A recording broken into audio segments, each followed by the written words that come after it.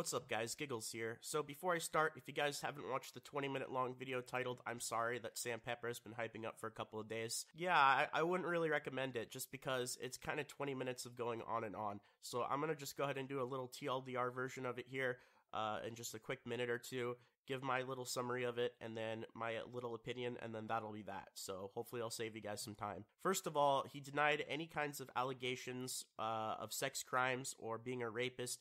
He mentioned that he's been with his girlfriend of a year and a half, and that he's constantly having to deal with the fact that the internet is calling him a rapist, and he still denies absolutely everything and that it's all bullshit. So he only spent about a minute talking about in that video. For me anyway, that's what I was hoping the video would be about, but it wasn't. Most of the video was actually about the fact that he was unhappy with the way that he was making his content. He was unhappy with the direction that his pranks were going. He didn't like them. He didn't like dealing with the hatred. He wanted to do everything he could to kind of stay edgy and stay at the top, and it brought a lot of hatred to his channel, and it kind of changed him.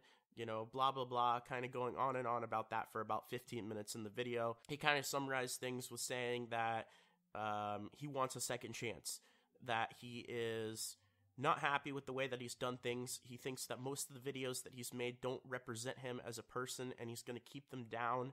He's going to re-upload a couple of the videos that say that he said do represent him in a good characteristic, but he said a lot of his old videos he will keep down. Who knows if he's going to stick to that with the truth.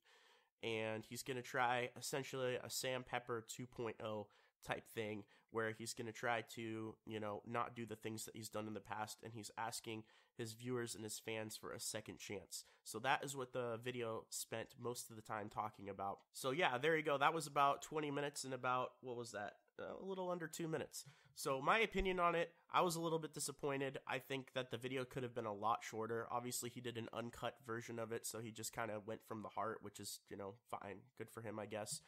Do I still like Sam Pepper? Do I still think he's a great guy? I think he's still a bit of a sleazy person. I think that, you know, everyone is accountable for their actions. I've done some fucked up things before. I am banned from Twitch because of some fucked up things that I have done, and I take full accountability for them, and I'm never allowed back on the site again, and I accept that. There's a lot of people that don't like me because of the things that I've done, and I take full accountability for them, and that's just part of life, you know? When you have an action, there's a reaction, and you have to deal with it. That's the way it is, you know? So, yes, you can ask people for a second chance, and some people will give you a second chance, but Sam Pepper, unfortunately, some people will not give you a second chance. Some people have not given me a second chance, and that's just something that you have to accept because of the things that you've done. Will I give him a second chance? I'm still not sure yet. I really don't know. Sure, I'll take a look at his upcoming content. I'll take a look and see how it is, but am I going to be a big fanboy of the guy? Probably not. Anyway, that's my little assessment of the situation. Hopefully you guys enjoyed. If you did, feel free to like, subscribe, check out my other videos, comment below. Anything you guys feel like talking about, feel free to comment,